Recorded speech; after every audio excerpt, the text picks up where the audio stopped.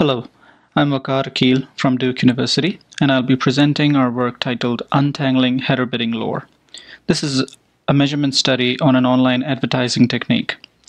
This project is a collaboration between myself, Debopam Bhattacherjee, Balakrishnan Chandrasekaran, Brighten Godfrey, Gregory Laughlin, Bruce M. Maggs, and Ankit Singla. Let's start by understanding how the traditional real-time bidding process works. It starts in a predictable manner. The browser sends a web request to the publisher's ad server.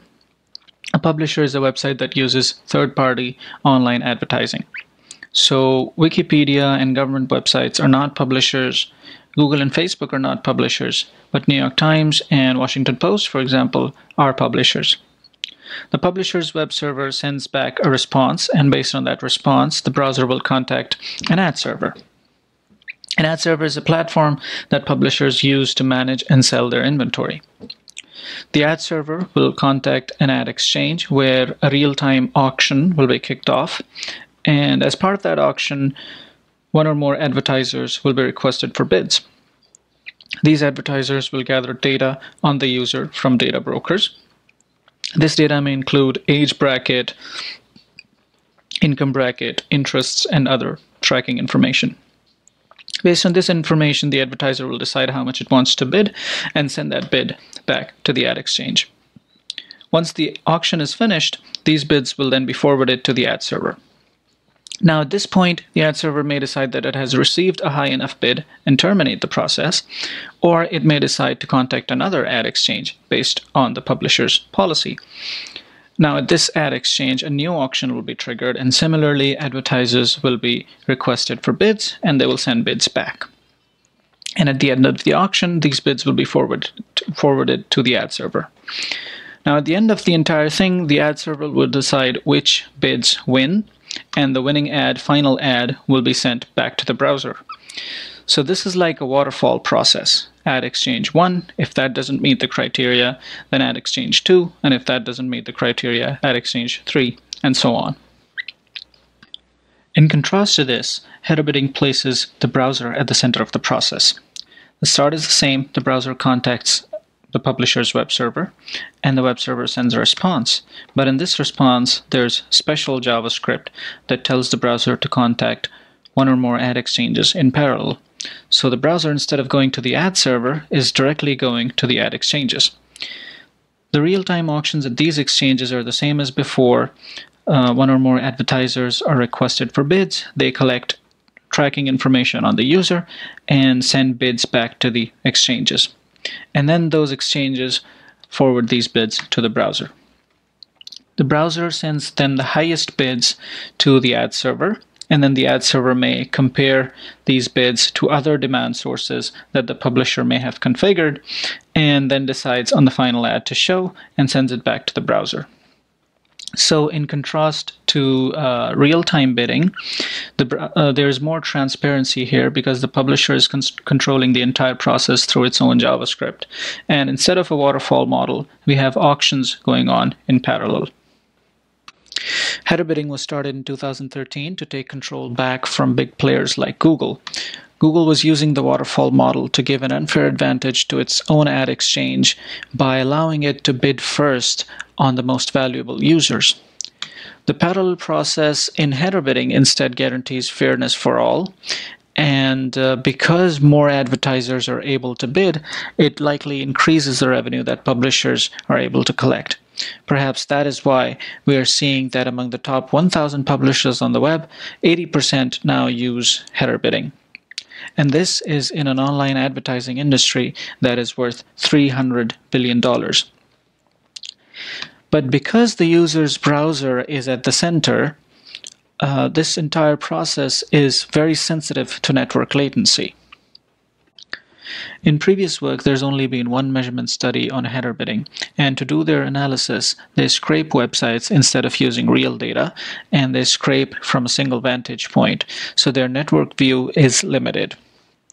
Moreover, because there are no real users involved, the bids that advertisers are sending are unrealistic. And they don't focus that much on latency. They don't identify the causes of the latency that they observe. But they conclude that header bidding has non-viable performance overheads. And by performance, they mean latency. But based on real data that we collect and a deeper dive into latency, we identify what causes the latency and how it can be addressed. We show that latency overheads in header bidding are not a fundamental problem, and it can be addressed easily. To conduct our measurement study, we developed a browser extension for Chrome and Firefox. We used the prebid.js library, which is a popular library that is used to implement header bidding on different websites, to get data on how many ad slots there are on a web page, what exchanges are being contacted, and what kind of bids they're sending. We also used the performance timing API to get a timing breakdown of the bid requests and responses, and we used the web extensions API to capture the IP addresses of the ad exchanges that the browser contacts. We also store the domain name of the web page visited, not the full URL, just the domain name, and the user's city level location. We took great care to protect the privacy of our users, and we don't attach any uniquely identifiable tag to our users. We don't collect emails, phone numbers, IP addresses, and so on. We went to our institutional review board, and they said that we didn't even need an approval because we weren't collecting any personally identifiable information. The source code for this extension and the dataset that we collected are available at this address. To get an overview of the kind of measurements that we collected, we have 400 volunteers, and we collected data over a duration of 8 months. Our volunteers come from about 356 cities and 51 countries. About half of the users are from the US, and most of the other half are from Europe, some from Canada, some from India, and so on. 5,000 unique websites, 100,000 page visits, about 400,000 auctions, and 462,000 bids. So let's get to the measurements. Because the ad exchanges are being contacted in parallel, does it make sense for a publisher to contact as many exchanges as possible? On this graph, we see a CDF of the number of ad exchanges a website contacts, and we see that 60% of publisher websites contact only 4 or fewer ad exchanges. Maybe they do that because all bids are kind of the same, and once you have seen bids from 4 ad exchanges, it doesn't matter whether you see the next 10 or 15 or not. But we see that that is not the case. All bids are not the same, and there is considerable variation, as can be seen in the graph below here, which is a CDF of the CPM. CPM is cost per mil, which is the amount of money that an advertiser is going to pay to show an ad 1,000 times. And we see that for the winning CPM, the median is $1.15, and the median CPM of non-winning bids is only 35 cents. So all bids are not the same, and there's variation of about 2 orders of magnitude. We also see that contacting more ad exchanges results in higher CPM for a particular ad slot. On this graph, on the x-axis, we plot the number of ad exchanges contacted, and on the y-axis, we plot the median CPM received for an ad slot. And going from 1 exchange contacted to 8, we see that the median CPM actually doubles. 95% of the data is between 1 to 8 exchanges contacted. So this, a little bit of randomness here, is not of much significance. It's resulting from lack of data. The flip side of contacting more exchanges, as we see, is that the auction duration also increases, as this graph shows. Auction duration would be the delay between loading a page and showing ads to the user. And that delay is bad because it's just a bad user experience. When ads load, content on the page might move, videos might start playing, or some flashy images might load. So it's just a bad user experience. And moreover, we know from the e-commerce industry that delay causes a dip in sales, and from the search engine industry, we know that that delaying the showing of the results decreases the click-through rate. So it's quite plausible that if you delay showing ads to the user, the likelihood of them clicking on an ad also decreases. So the publishers want to keep the auctions short, and that is why they are not contacting more ad exchanges, even though it increases revenue. That is the central revenue latency trade-off of header bidding. To keep the auctions short, publishers set deadlines after which any bids that arrived are just discarded. And a typical deadline would be about 2 seconds to 3 seconds. But as we see in this graph, time since auctions start on the x-axis and the fraction of CPM received on the y-axis, we see that about 90% of the CPM is received within the first second. So by setting longer deadlines at like 3 seconds, publishers are wasting time waiting for bids that will probably not alter the result of the auction after all. So they could, shorten the deadlines and save some time there. Now we look at individual bid requests instead of looking at the auctions as a whole. We can observe individual bid requests from 2 vantage points, one inside the JavaScript library and one outside of the library in the extension.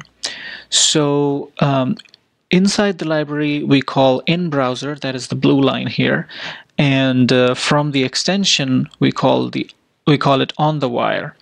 So that is the actual network duration once once the request has spent its time in the network queues of the browser and so on. So on-the-wire duration will be smaller than in-browser duration. And we see that there's a large difference, 174 milliseconds in the median, between the two timings. That is because the browser may be prioritizing other content over the ads, which makes sense. But another major reason is that the JavaScript implementations of these ad exchange integrations are not optimal. Some integrations are even synchronous when they're supposed to be asynchronous.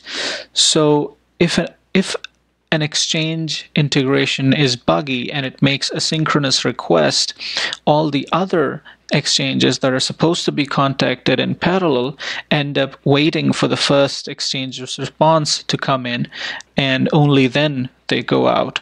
So that these kind of inefficiencies and prioritizing other content adds a delay of about 174 milliseconds in the median. Now we will focus on this red line and break it down further.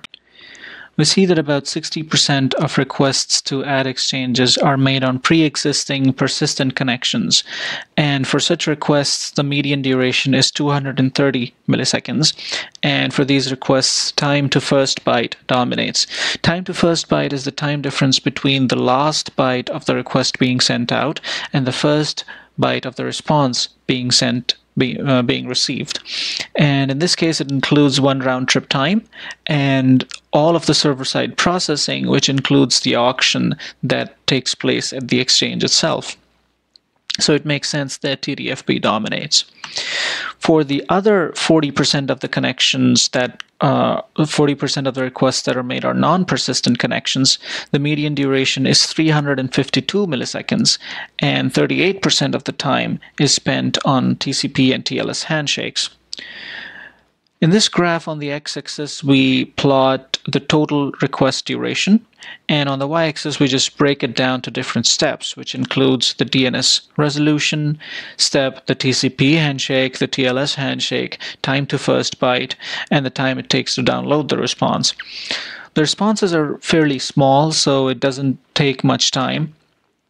And we can see that in the median duration, which is at about 352 milliseconds, TCP and TLS handshakes take up considerable time. When we investigated the exchanges for support for newer protocols and enhancements that reduce the number of round-trip times required for handshakes, we found that only 11.4% of the exchanges support TLS 1.3, only 6.6% support QUIC, And although TCP fast open is supported by 76% of the ad servers, TFO support on the client side is a bit tricky because Linux, Windows, and Mac OS all disable TCP fast open if they see, timeouts.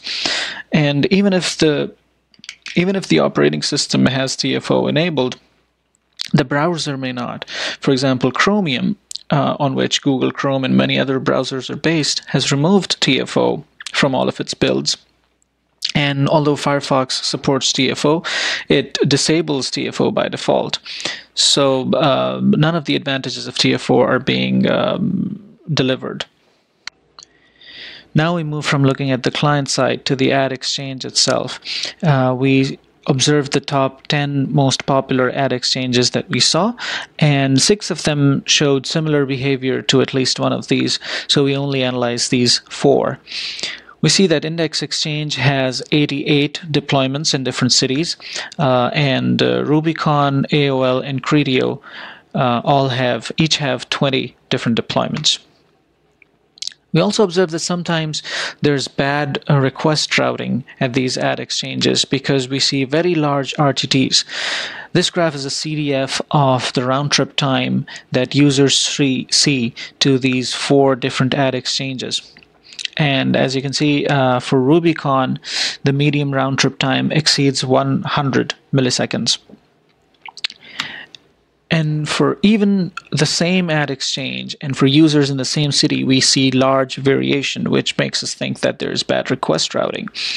For example, for users in New York contacting Rubicon, we see round-trip times ranging from 10 milliseconds to 300 milliseconds, which signals that they're being sent to a much farther deployment than the 10 millisecond users are being sent to.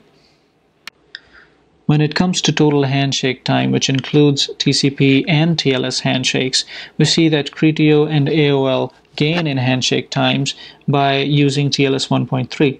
TLS 1.3 requires 1 less round-trip time compared to older versions of TLS. This graph is a CDF of the total handshake time, and we see that even though AOL had a higher round-trip time than Index Exchange, it makes up for it in total handshake time by using TLS 1.3. When it comes to time to first byte, TTFB, we see that Criteo has a huge advantage, as this CDF of TTFB shows. Criteo at the 80th percentile takes about 100 milliseconds, while at the 80th percentile Index Exchange takes 325 milliseconds. This suggests that the exchange side auctions at Index Exchange are not properly optimized. It may also be that Criteo is in fact just not even holding a real auction and just sending pre-configured bids to us, and that is why Index Exchange is suffering. But we can't know for sure because we don't have visibility at the exchange side. We're only sitting in the user's browser. In conclusion, we saw that the revenue latency trade-off that many in the industry know about but has never been quantified before is in fact valid. As you increase the number of ad exchanges you contact, your revenue increases, but so does the delay in showing the ads to the user, which is bad both in terms of user experience and in terms of the click rate on the ads. We also saw inefficiencies at both the implementation and infrastructural levels of header bidding. We saw that exchange side auctions can be optimized like Criteo does and Index Exchange does not. You also saw that low RTT protocols and enhancements like TLS 1.3 and TCP fast open and quick can really help in case of non-persistent connections, which are 40% of the total connections. These protocols can reduce latency by about 38%. But most importantly, we conclude that header bidding latency is not a fundamental problem with the architecture like the previous work suggests. If we take the measures that we highlight, we can bring header bidding latency in control, and it can work great. For future work, we would like to increase the measurement coverage of the study. We have used the browser as the vantage point, but we would also like to look at header bidding from the perspective of an ad exchange. And we would also like to compare the revenues that publishers are making by using header bidding as opposed to traditional real-time bidding. But more importantly, we look at header bidding as an opportunity for privacy-preserving advertising. Because the browser is in control of it all, is at the center, it can, enact very stringent privacy controls, store information, targeting information locally, and block all kinds of tracking by third parties. It could send ad requests with user-approved tracking information embedded in those requests. These ideas are not new. They have been proposed before, like in PrivAd, older one, and more recently in Brave ads.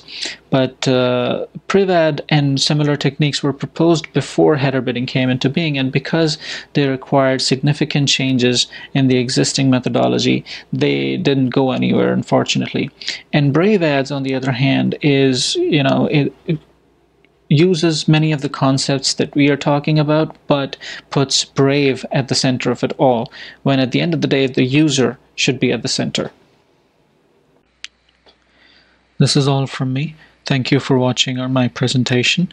And if you have any questions, please go ahead. Thank you.